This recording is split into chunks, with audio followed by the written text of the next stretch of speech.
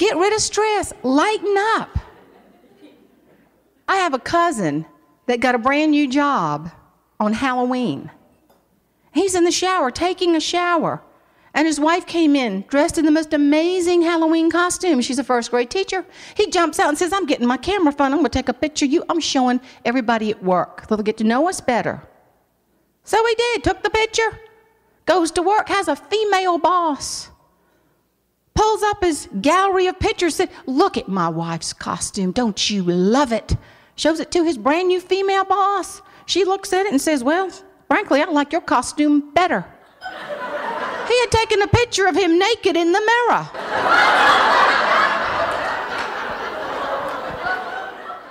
He was mortified. He said, Jane, I knew they were going to fire me. I didn't know this woman. And he looked at her and he said, well, there's just one thing left to say. Trick or treat. Oh, yeah. Landing in Colombia. I had just been in New Mexico to another Healthy Woman event last week. And I bought this beautiful long set of pearls and a little cross, and I just loved it. Had on all black raincoat. We land in Colombia. They did not cut on the overhead lights. It was just dark in the plane.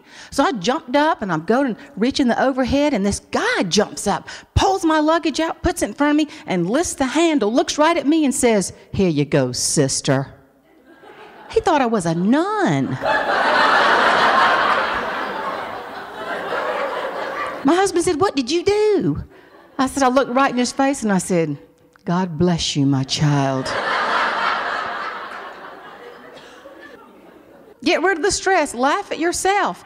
I was speaking in Winchester, Virginia, and this bunch of couples there, and I was talking about, oh, get your wife something real sweet for Valentine's. It hit right on Valentine's Day. I was talking about pretty lingerie.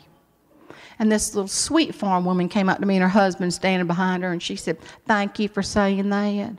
Thank you. My husband goes to Walmart and gets me them high drawers up to here. Looks like I'm sitting in a parachute. She said, I was just thinking while you was talking, and the only thing I got in my house that's French cut is my green beans. The humor. My husband has a cousin that has little stair-step children who had one on her hip. Her husband walked in and he said, look at my socks. One was black and one was blue. He said, what's wrong with this? She said, all I see is socks and they all begin with B, so what's the problem? He said, don't you fold my socks like this anymore. This is terrible. She said, you know what? I'm not even going to wash your clothes. I quit. She said, Jane, I want you to know I stuck to my guns. I quit. I saw his clothes piling up. Nasty. Nasty. He'd flip them inside out several times. They were still nasty. 2 weeks goes by. He came in from work. She said, what's happened? What's wrong? He said, I had a terrible day at work. I was changing my clothes in the bathroom, and my colleagues came in and just stared at me. She said, what's wrong with them? They've never seen a man standing up in his underwear. He said, well, I had on yours.